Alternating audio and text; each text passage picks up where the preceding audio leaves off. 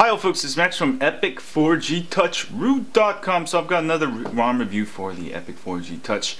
I've been actually using this ROM for the last 2 weeks. I really love it. It's pretty flawless. The only thing that's I haven't been able to get it working was Wi-Fi tether, 4G tethering, or 3G tethering.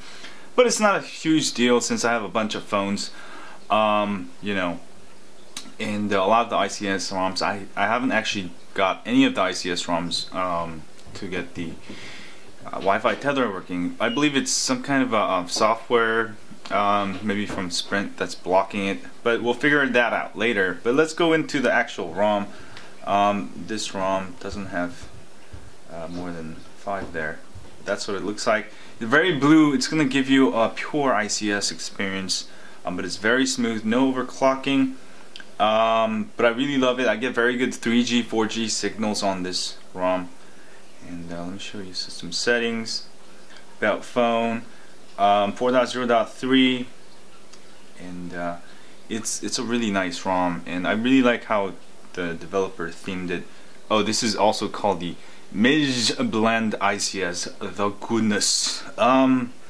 So it comes with the Dropbox app. Let's go look at the camera. And a lot of the AOKP ROMs, I know camcorder is kind of funky, so I'm waiting for that. And don't worry, I'm just waiting for everything to work before I review it. But this one, the camcorder is working, so it's gonna be a pretty good ROM, and I really like it. So check it out. This is I would have to rate it 4.7 out of 5.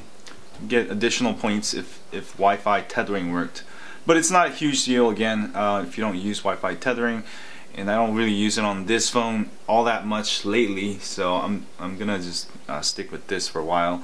But I'll have more ROM reviews for ICS. Check this one out. Let me know what you think. I think this is a really great ROM. I've been actually flashing every version, and the developers, you know, he's making a new version like every day, so I've been flashing it. But I really love this ROM.